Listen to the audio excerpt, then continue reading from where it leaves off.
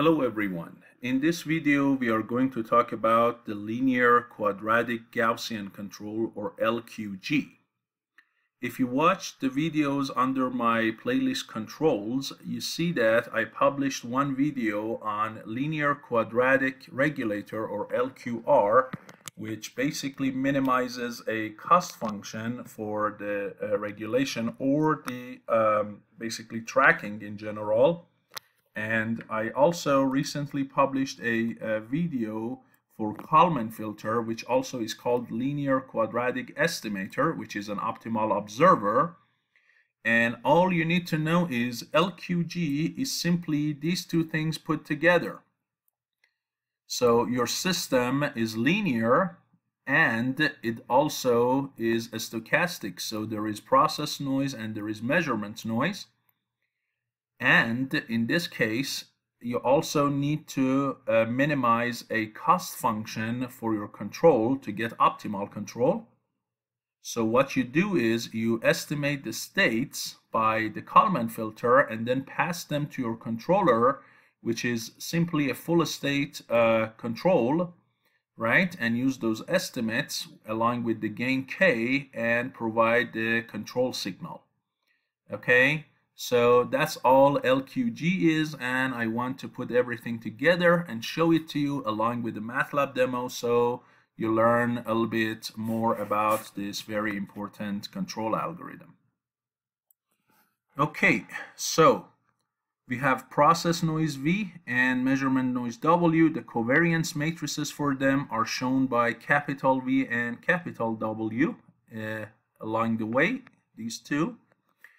And they could be time dependent in general.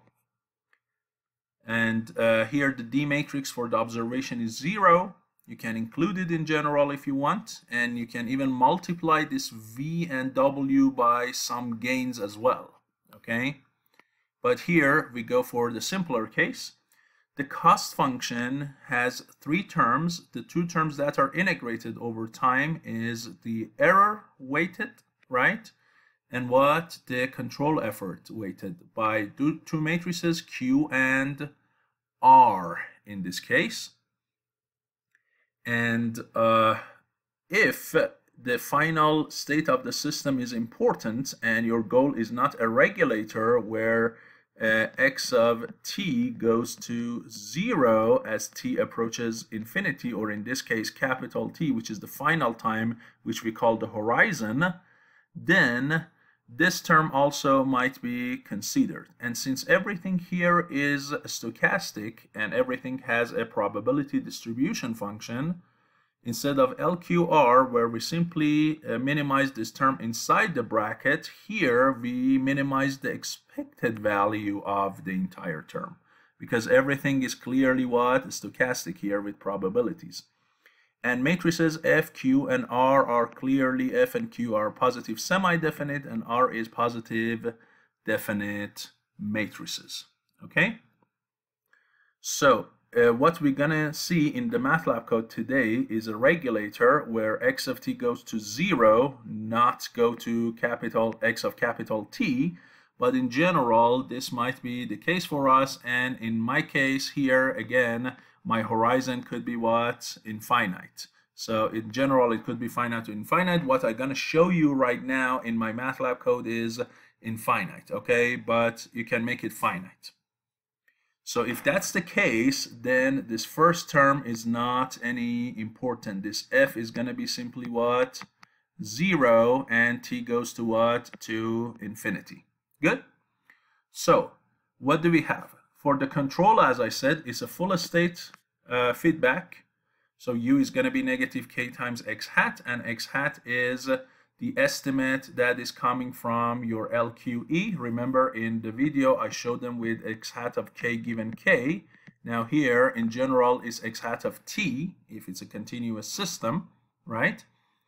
And K is the gain matrix that you need to find, which in general is given by R inverse B transpose times S, if you watch my LQR video. And S is a solution to what? To a Riccati differential equation. Now in the video that I did on LQR, nothing was time dependent, so this Riccati differential equation becomes the Riccati what? Algebraic equation, but in general everything could be time dependent. What is the equation here? It's a first order ODE that negative S dot equals A transpose S plus SA minus SB or inverse B transpose S plus Q. Q is what? Q is basically this Q here, this weight for the error, and R is the weight for the control effort. A and B are clear, and S is the solution that once you find it, you're going to plug it up here to find your optimal gain. Okay, and this first order ODE needs a time condition. The time condition here is S at the final time equals F.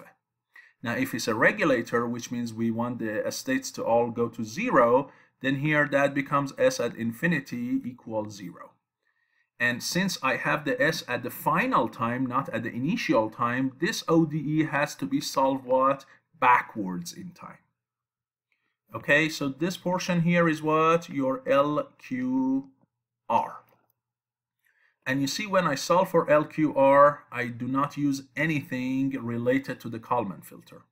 So my control is done independent. And when I go about the Kalman filter also, I do what? I do the design of the Kalman filter separately. How?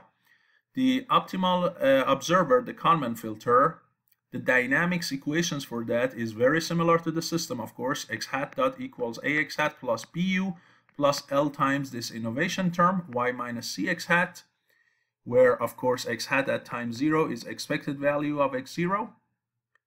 Here, this Kalman gain L, here we showed with L. In the Kalman video, I showed it with K, but here, since K is reserved for the control gain, here we use L for Kalman gain.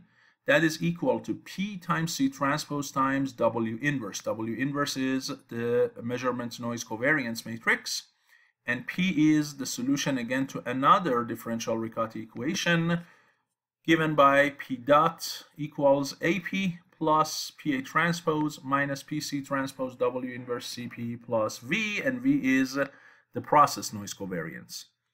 And this is also a first order ODE, so it needs a time condition. Here the time condition happens at time 0. P of 0 is E of X0 X transpose 0. So this ODE has to be solved forward in time, and this P, if you remember, is what? Is your covariance matrix, which in Kalman filter we showed it with sigma. Okay, so once we find this covariance matrix, we plug it in and we get our Kalman gain. So again, you see that LQE part here, when I solve it, there is nothing about the controller here. So I do design LQR and LQE separately, and that's why we call this LQ design problem what? Separable. And the designs of LQ and LQR are very, very similar. Both involve solving a Riccati algebraic equation, one solved forward, one solved backward in time, and then using the result of that to find the gain. And if you look at those relations, they are very similar too. So the similarity is what we call a duality. So we say the control design and the observer design are dual of each other. Okay? So this is the whole process. Now, when the matrices A, B, C, Q, and R are and the V and W, well, when all of these matrices involved, they are not time dependent and they are fixed, and T goes to infinity, then these differential algebraic equations 7 and 10 become algebraic Riccati equations, as I said, and the system becomes time invariant. Okay, and life becomes a lot easier. So this is the total LQG control. By the way, text and equations here are taken from Wikipedia. Now let's go ahead and look at the MATLAB code. Okay, so here I have the system, which is inverted pendulum on the cart. If you look at my control playlist here, you see that in one of my previous videos I derived the equations of motion for it. You can see here the linearized inverted pendulum on the cart, and we did full state control on that. Here is in nonlinear. We don't deal with that in this video. Here is the Kalman filter video I told you, and here is the LQR video I told you. So now if we go back, these are the equations of motion for linearized system. The only input is the force on the cart. And we have four states here, x, x dot, theta, and theta dot.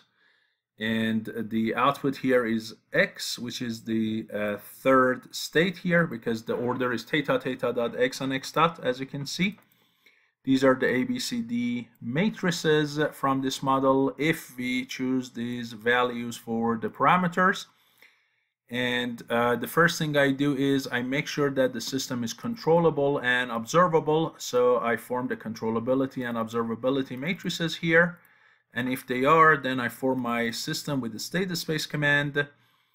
And then I show you the impulse response of the system, that you see that even if I give it a small basically force, and then set that force to 0, a small basically shock, the pendulum keeps going, right? Look at here, this is the x of the pendulum. It just keeps increasing. Look, in 14 seconds it reached 10 to the 24. So this is not what I want. I want to give it a small shock, and I want the control signal to be able to bring it back to x of 0. So the number of states are 4, the number of output is 1 in this case. First, I determine my noise covariance data, Q and R. In the notation, if you saw them, they were called W of n and V of n, right? And the order was backwards. So here I use the same notation that I had in my Kalman filter video. Q is for my process noise, and R is for what? For measurement noise. Okay, so let me just add them for you here. And then the performance for the performance matrices for the J, Q here is 0.1 times I of nx, and R is simply 0.5. Now, when you want to use the command LQG in MATLAB, it wants you to combine the performance matrices into one matrix, and it wants you to combine the covariance matrices also into one matrix. So this is what it wants.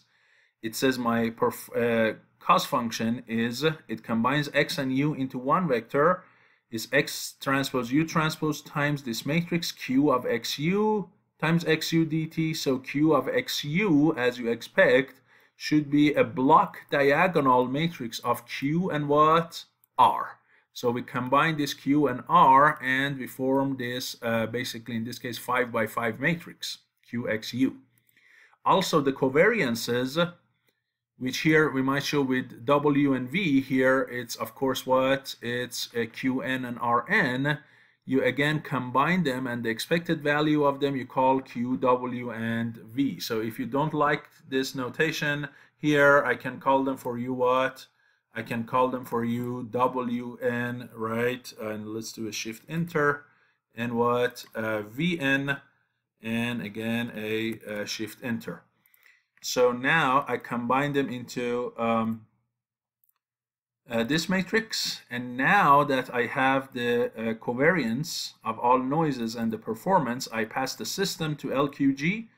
It gives me a regulator, and it gives me the information for it. And that information, I can look at the gain matrix of the controller, and I can look at the L matrix of what? The Kalman gain here. Okay, yeah? And then I use a feedback command and pass this system and the regulator with a +1 feedback, right?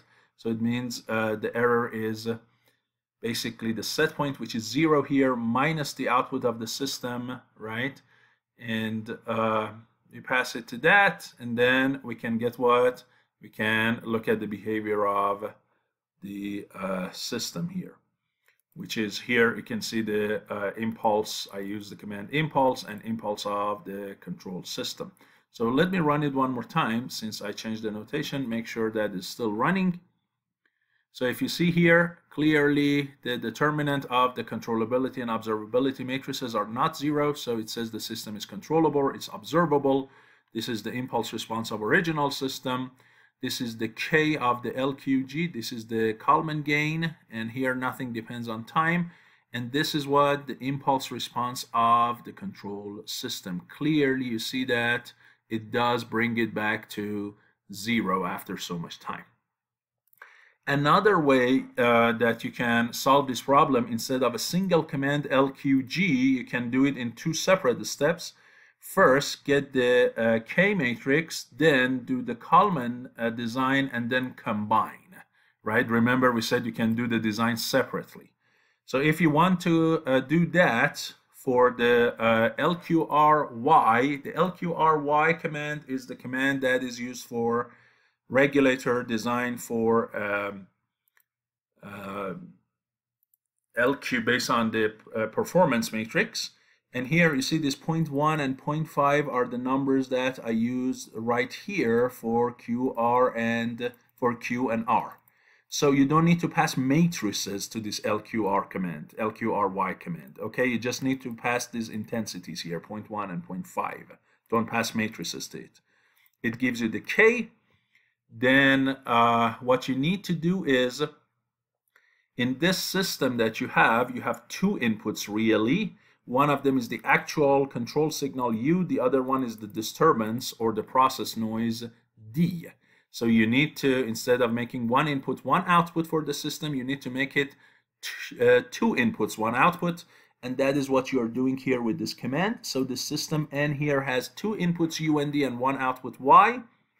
Then you use the Kalman command, you pass this new system to it, and then again 0.4 and 0.7 are what? These intensities of the noise matrices, and you don't again need to pass the whole matrix to it, and it gives you the system, the control, the observer, sorry, the Kalman filter, the observer. It gives you the Kalman gain, and it gives you the steady state covariance matrix P, so you can see them. Finally, you need to combine the Kalman filter and the controller by the command LQG reg. It combines your estimator and the gain of controller, and it gives you the LQG regulator, which now you can do a feedback with the system to create the final system. And here is the response of that final system again, which you see again, it brings it back to 0. If you ever want to design a servo, I don't do the example of it in this video, but if you want to design a servo, you can still use the command LQG. The only thing is you need to pass to it a 4th or a 5th argument as well. Here you need an integral action, so you need to pass to it the gain for the integral action QI, which you can simply go with I of NY here. NY here is 1, so it's just going to be a 1. Or if you want this gain to be anything different than that, then multiply it by that. And then if you want more than 1 degree of freedom, you can use 1 DOF and 2 DOF. Okay, I might make a separate video and talk about these separately.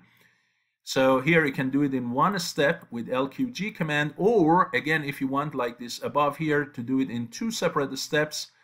The servo design command, the one that you need the gain, the command is called LQI. Remember here the command was LQRY. Here the command is called LQI. This is the integral action servo design for LQR, but this is LQI.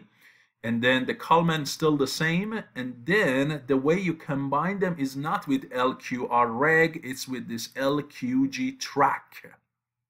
It's not LQG reg, it's LQG track, so you can make a tracker, and then you need to combine this tracker system with what? With your original system and look at the performance of it.